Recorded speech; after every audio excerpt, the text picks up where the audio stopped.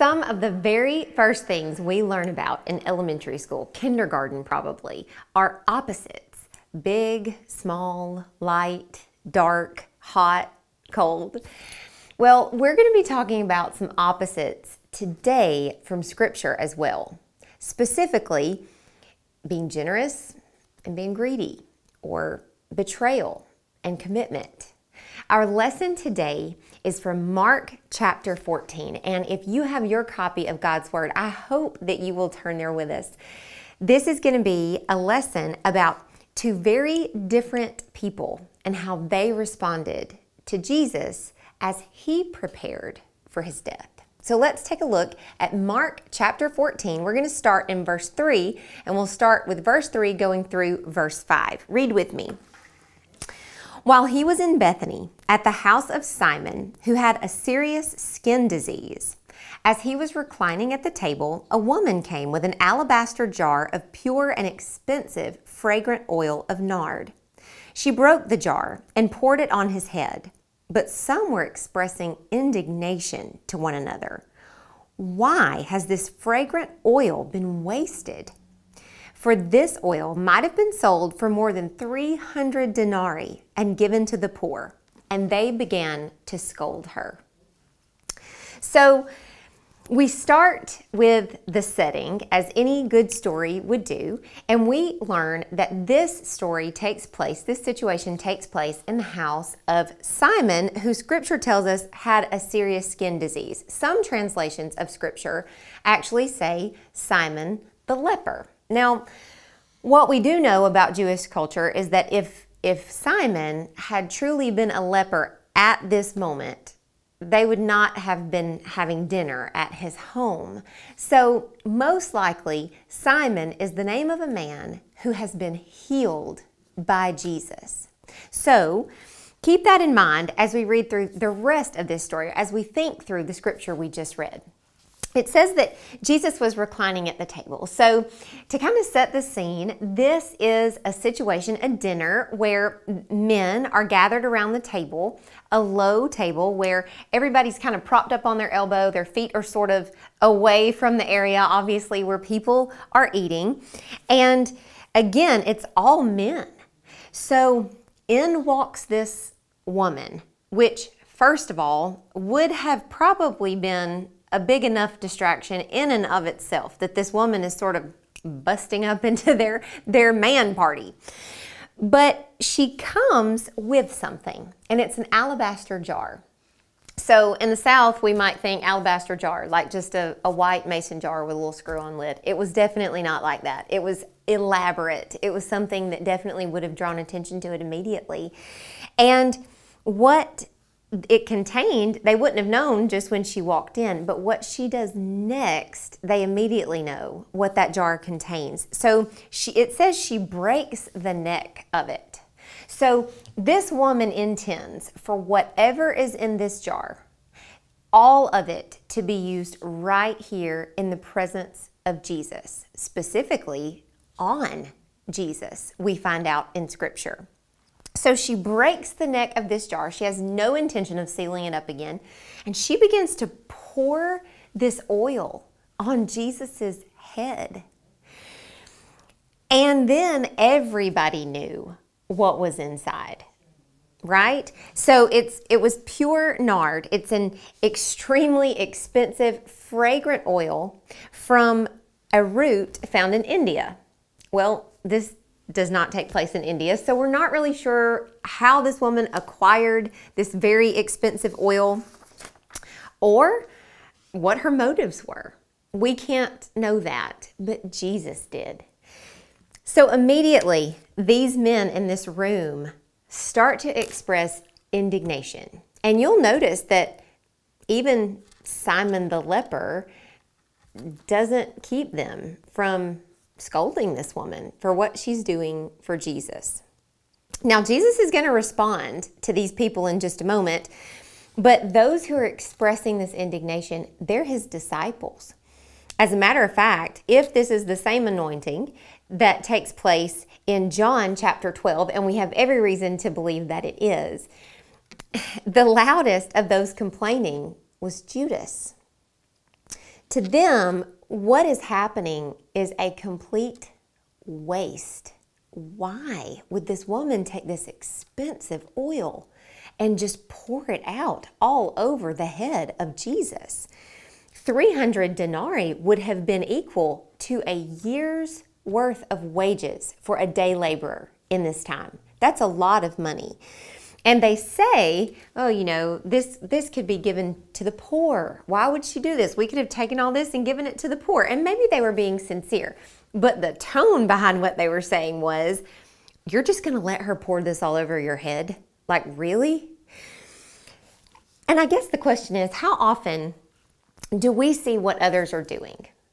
And maybe in our eyes, not doing for the kingdom of God. And just as quickly as those disciples made a judgment about what that woman was doing, how often do we do the very same thing? Whether it's time given or attention or money given, we just immediately assess the situation and we make a judgment about it. We have to remember that Jesus is worthy of the very best. See, they had kind of lost sight of who was reclining with them, hadn't they? To them, he was just, in that moment, just kind of one of them. But to that woman, he was absolutely everything, and he was worthy of her very best. It's not our job to decide what the very best is for somebody else. And that's exactly what Jesus says. Take a look at verses 6 through 9 in chapter 14. Then Jesus said, "Leave her alone. Why are you bothering her? She has done nothing. She has done a noble thing for me.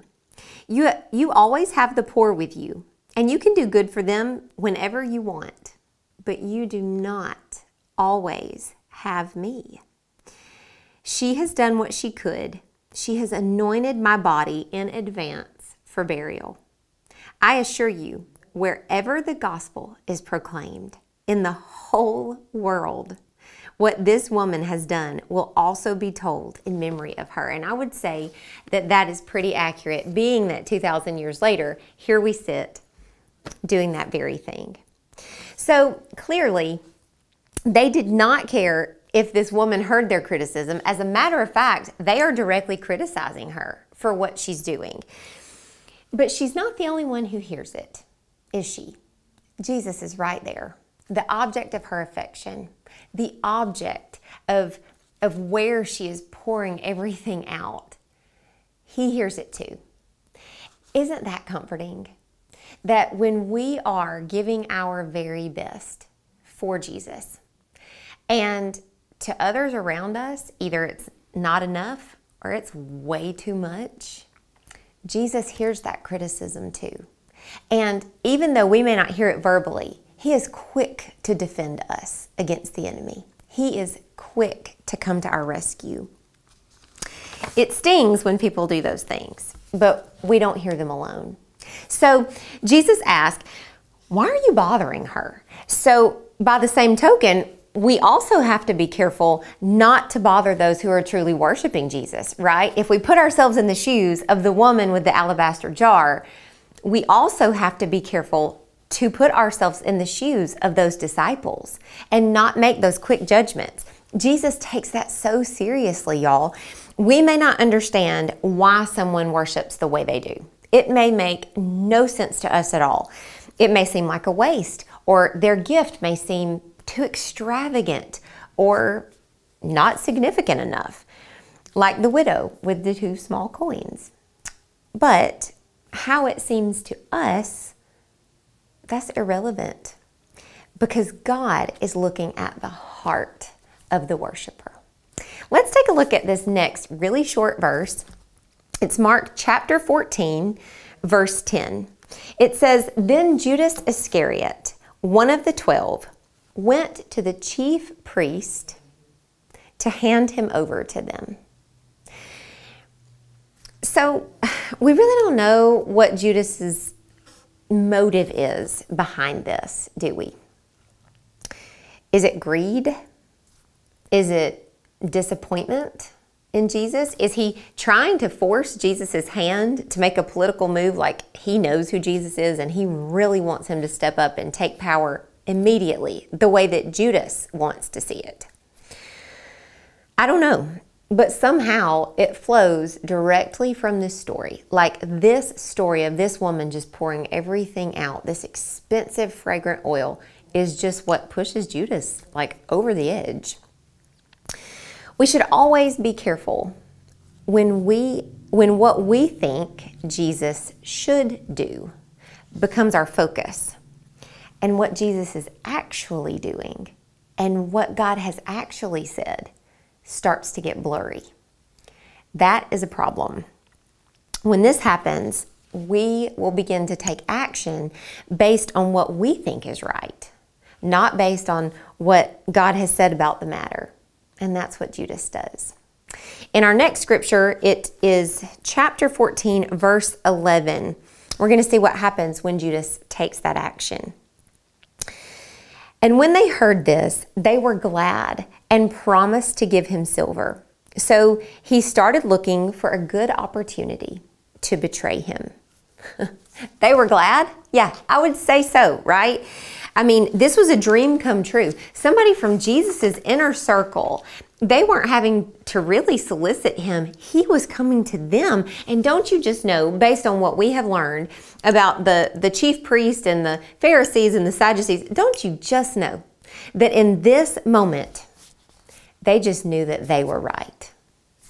I mean, if somebody from the inner circle is coming to them, then obviously this is probably a sign that they were right all along. But if your plan to make things right includes betraying Jesus or his word, then your plan may be just that, your plan.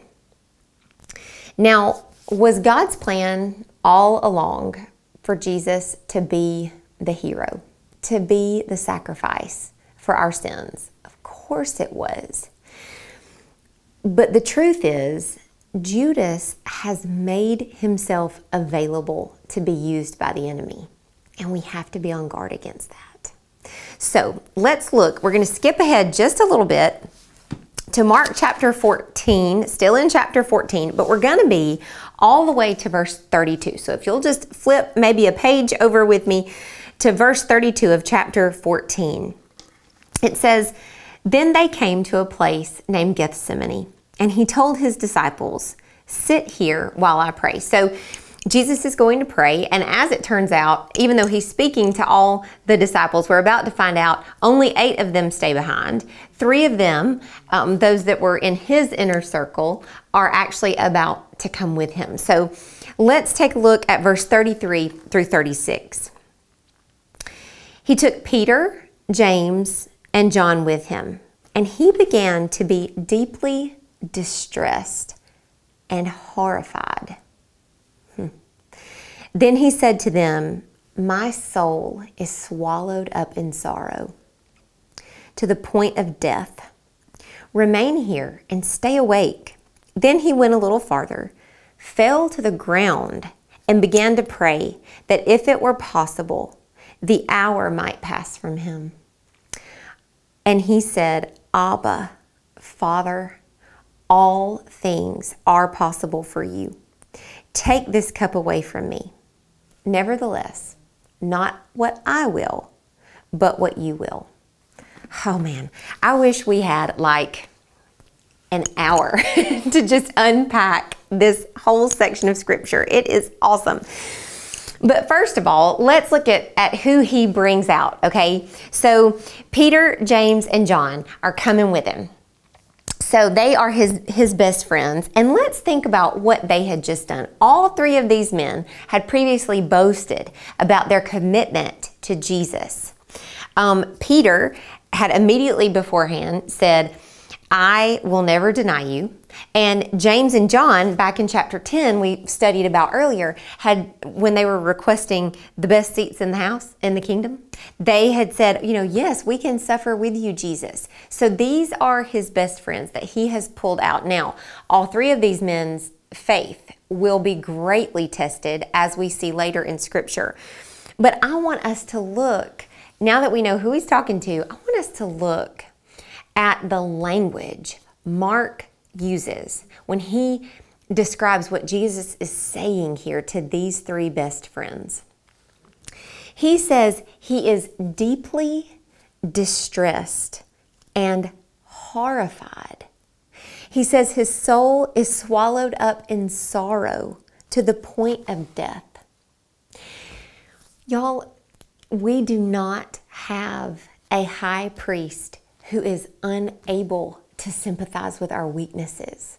That is exactly what Hebrews 4:15 says, and we can see it right here in Scripture. Have you ever been to a point where you felt this way? Like you felt like you were deeply distressed, horrified even, that your soul was just being swallowed alive with sorrow.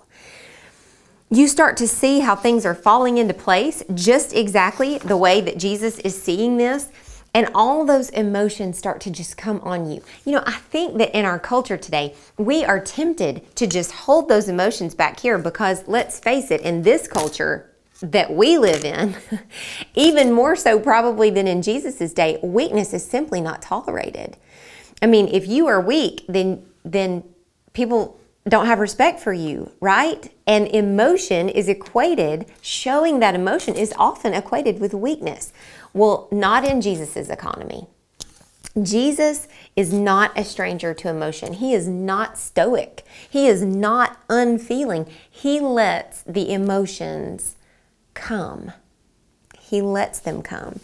Now, why does he want his friends to stay awake? Well, first of all, he may have been talking about physically being awake, but chances are better he's really talking about being spiritually awake. Like he is saying to them, don't let what is about to happen sneak up on you. Like be aware of what is happening. Take this seriously. But also he is saying, feel this with me. You know, if you've ever had the opportunity to minister to somebody who is really going through a dark place, there is joy there. Not always happiness, but there is joy when you can minister to somebody like that, especially when they're your close friend. And there's also joy for that person to know that their sorrow is divided. That's what Jesus is saying. Feel this with me. Go through this with me and be alert and take it seriously. Now, the typical Jewish posture for prayer would have been standing straight up, probably with your hands raised, right? So that everybody knows you're praying. But this situation, according to what Jesus does, calls for face-first prayer. Y'all, there are some situations that there's just like nothing else you can do except face-first prayer. And that is what we are learning from Jesus in this situation. When you have those moments where you are to the point of being swallowed up in sorrow, that's the time for face-first prayer. He calls on God as Abba. So it is a reminder to us that when we are in that situation, when we feel horrified at the things that are happening, when we feel led to the point of just being face first before Jesus, that is not a moment when we are disconnected from our relationship with God. Jesus is just as close to him in this moment as he has ever been. So don't buy into the enemy's lie that you are separated from God when you are going through your deepest, darkest valleys. That is not true, and we can see that here according to the Gospel of Mark. He's intimate with God, and there's no record of any Jews before this time using this term to address God. He asked God to take this cup from him. Now you remember when James and John, again, were asking for the best seats in the kingdom, Jesus says, can you drink? Are you able to drink the cup that I drink? Well, here's the cup. This is it. Jesus is about to drain the cup of God's righteous anger for human sin. Can you even imagine? He is being engulfed in a flood of suffering. Of course he doesn't want it. Of course he doesn't. But in the end, Jesus affirms his lifelong commitment to God. And he says, not my will, but yours. This is why I came, to do your will. So let it be. Let it be. So our lesson started with Jesus looking at the heart of a woman who poured out everything to honor him. And it ends with Jesus pouring out his heart to God the Father, who would pour his wrath out on Jesus instead of us in order to save us. This is the gospel, and it never loses its luster, ever. All of this so that God can have a relationship with you and with me. It is truly amazing. That woman who chose to honor him, he was preparing to die for her. And Judas, well, he was preparing to die for Judas too. But Judas couldn't accept it. Judas had his own ideas, his own way. Today, we are faced with those same choices, aren't we? We can follow Jesus and we can honor him, and very often, increasingly so every day, be considered crazy, out of place, or wasting our talents and our time and our money on a God that we can't see. Or we can follow our own way and we can decide what we deserve and what we think is best and look for ways to carry that out, just the way Judas did, regardless of what others say or think, including God and God's word. Can I challenge you today to decide today? Like, before you are in that position. You know, that woman didn't decide when she was in the room that she was going to give everything. She decided back at the house when her eyes fell on that jar of fragrant perfume. That's when she decided. And Judas didn't decide when he was in front of the priest. He decided before he got there. I want to challenge you to decide today, before you're faced with that situation. You know, we also see in Scripture, it says, choose this day whom you will serve. But as for me and my house, we will serve the Lord. That kind of resolve, that unwavering resolve to give back what God has given to us. May that be the thing that characterizes our lives. Decide today that the only way you will go is the way that honors God and stays true to his word, regardless of how you look or what others think. Following Jesus in saying, not my will, but yours. Would you pray with me? Heavenly Father, I thank you so much for this word from your precious scriptures. I pray that it has served someone today. God, thank you for the Holy Spirit who is our teacher. It is not me, Lord. God, I pray that even as I have spoken today, that you have moved me totally out of the way and that your Holy Spirit has done a work in the lives of those who have watched. Lord, we love you. And I pray for courage to show that love the way you have shown it to us, boldly. God, although not without turmoil, not without suffering, not without sorrow, but God, to look at those things and to say, you are worth it, because you are. We ask all of these things in Jesus' name. Amen. Thank you so much for joining us. Next week, our last lesson is coming in the Gospel of Mark. We're going to move out of Mark. I believe we're going to be in Timothy, but you'll have to stay tuned next week to make sure about that. Next week's lesson is entitled, Jesus Lives.